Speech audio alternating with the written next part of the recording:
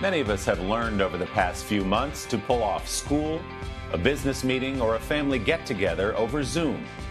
But how do you do Shakespeare that way? One exceptional theater company is about to show you. NBC's Kristen Dahlgren has our Sunday closer. In a world that can feel like it has all the makings of a Shakespeare play. I think we're in the darkest time of recent world history between COVID and the unrest. This show is going on. Hast thou so cracked and split my poor tongue in 7 short years?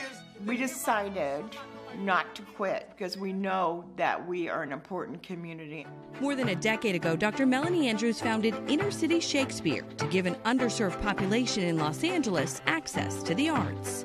And I believe that if you don't hook kids on something good, somebody will hook them on something bad. They need to belong to somebody. Helena, I love thee. By my life, I do. Every kid gets a costume.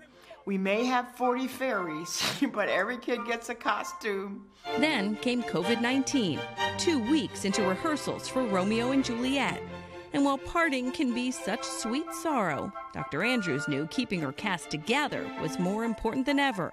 So Zoom became their stage. Did you think when the pandemic first started that you would be able to continue and do this over Zoom? No, but I trusted them when they told us that we could.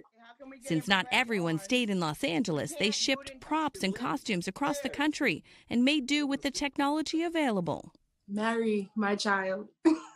Zoom is interesting. You have a virtual background, you have an actor in front of it. If you move really fast, your hands disappear. Your head disappears. And there were other challenges, like how on earth could Romeo and Juliet share a socially distanced kiss? So much harder than if you had been in person, right? Oh, yeah. This was a lot more difficult. But their need for connection, even virtual, is greater than ever. I have people to talk to. I have things to work towards. I have something to do. And that is honestly one of the best things that you can get during these times. Dondre Massey, who plays Benvolio, recently lost his grandfather.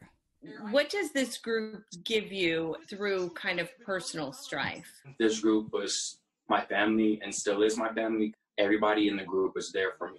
Through pandemic and protests, the most important things about the program haven't changed. And so this gives them a sense of self-esteem, and it makes people realize they deserve the same as everybody else. Where is Romeo? Saw you him today. A love story that would make even Shakespeare proud. For Sunday Today, Kristen Dahlgren.